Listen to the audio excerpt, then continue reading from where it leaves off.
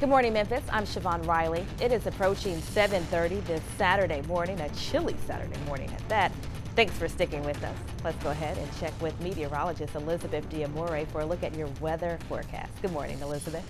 Developing news this morning, President Trump is in the hospital where he will spend the next few days. It's a move the White House made out of an abundance of caution after he tested positive for coronavirus. To your left is Walter Reed National Military Medical Center. That is where the president will quarantine. To your right is the White House, where First Lady Melania Trump is recovering. The president's doctor says the president is fatigued. Sources say that he also has a fever and was, quote, spooked by his diagnosis. Camilla Burnell explains. Everybody for the tremendous support. For months, the White House has used rapid tests to help limit the president's possible exposure to coronavirus.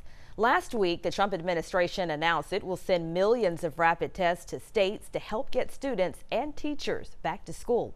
But with the top aide and the First Lady testing positive, there are now questions about how well do they work. The downside to the test is the results are not always reliable. That means you could be infected with the virus and still get negative results.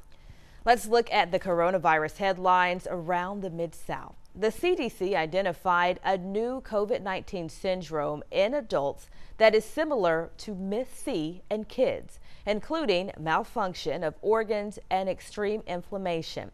The state of Arkansas school system is dealing with its second coronavirus death this week as the state faces a surge in cases. Suzanne Michael, an elementary school teacher from Harrisburg, died Thursday night.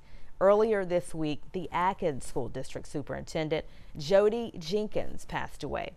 And in Shelby County, 18 MATA employees tested positive for coronavirus. They are now in quarantine.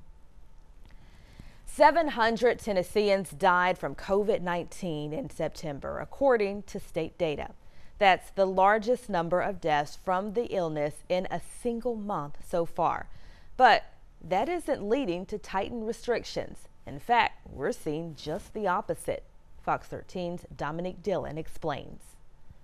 Health experts attribute the spike in COVID cases among young people to schools reopening. Some students have the option to return to the University of Memphis on Monday. The coronavirus has led to so many issues. It's even making it harder for victims of domestic violence to get the help they desperately need. The person beating you, constantly beating you, constantly, you get tired. An emotional cry for help. And as you can see, we disguised her voice and are not showing her face to protect her identity. I spoke exclusively with that woman who is urging victims to leave before it is too late. Tennessee State Representative G.A. Hardaway from Memphis is urging local, state, and federal leaders to commit more resources to help victims struggling to leave abusive relationships, especially during this pandemic when domestic violence cases are on the rise. October marks the start of flu season, but this year won't be typical considering that we're still fighting the COVID-19 pandemic, which brings up the question of how much dangerous of the flu season could we have. Fox 13's Jonathan Marshall spoke with a doctor from Baptist Memorial, and he says the flu and COVID, they are making things quite an interesting combination. The doctor you just heard from did have a very positive take on things. He says we've never been more cautious when it comes to washing our hands and wearing face coverings. Still, he says, all we need to do is get those flu shots as he just spoke about. And starting Monday, the Shelby County Health Department will offer flu shots. Visit our website, fox13memphis.com, to find out where you can get those flu shots. New details this morning. The job report certainly played a role in the market recovery. More than 660,000 jobs were added to the U.S. economy in September. This is the final jobs report before the presidential election. It's the 5th month in a row of job additions. The unemployment rate is now below 8% for the first time since March. Election Day 2020 is 32 days away, but there are already concerns about voting and claims that actions are being taken to prevent some people from participating in the process. The Trump administration is calling on supporters to patrol polling places on Election Day.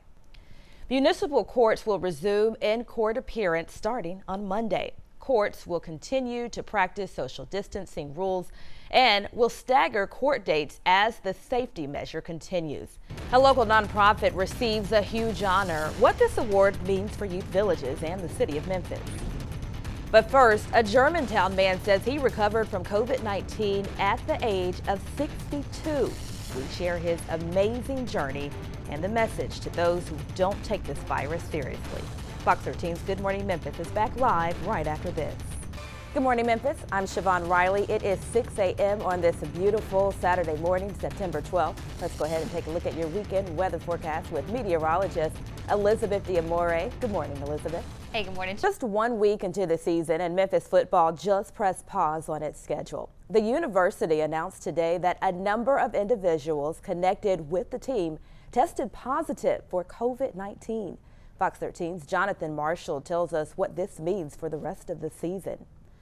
This morning, more than 6.4 million people tested positive for coronavirus in the United States. Tennessee continues to lead with cases in the Mid-South. More than 169,000 people in the state tested positive for COVID-19. And Mississippi with more than 850 new cases. The state is now just below 90,000 cases. But the Magnolia State leads the Mid-South in deaths. In Arkansas, the natural state is now nearing 68,000 cases. Collierville High School is returning to in-person learning. Starting Monday, some students will be back in the classroom. Extracurricular activities will also resume. 2 weeks ago, the district sent everyone home and closed the high school after 5 people tested positive for COVID-19. This week, we told you more than 5,000 Shelby County school students still do not have digital devices. So, does that mean about 1 in 20 students are not attending school? Fox 13's Dominique Dillon shares how that is not necessarily the case. That was Fox 13's Dominique Dillon reporting. The district told us yesterday there are several reasons the devices may not have been picked up, and they are doing what they can to make sure that each child receives an education. Starting Monday, free meals will be provided to Germantown students. Breakfast and lunch will be given to students 18 years or younger. A grassroots group is targeting Tennessee Governor Bill Lee for not enacting a statewide mask mandate. As Fox 13's Tom Dees found out, the group says the governor needs to stop asking Tennesseans to do the right thing and instead ask them to do the Christian thing. All of the group members invoking the name of Jesus. The Southern Christian Coalition is a group of faith organizations who say politics have hijacked the pulpit and that the values of faith should be weighed when making important decisions. The extra $300 a week for unemployment has now ended in Tennessee.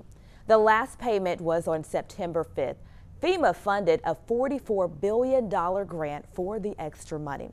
The agency said once the grant ran out of money, the payments would stop. So starting next week, the unemployment benefits will only include what you are eligible to receive through either a state or federal unemployment program.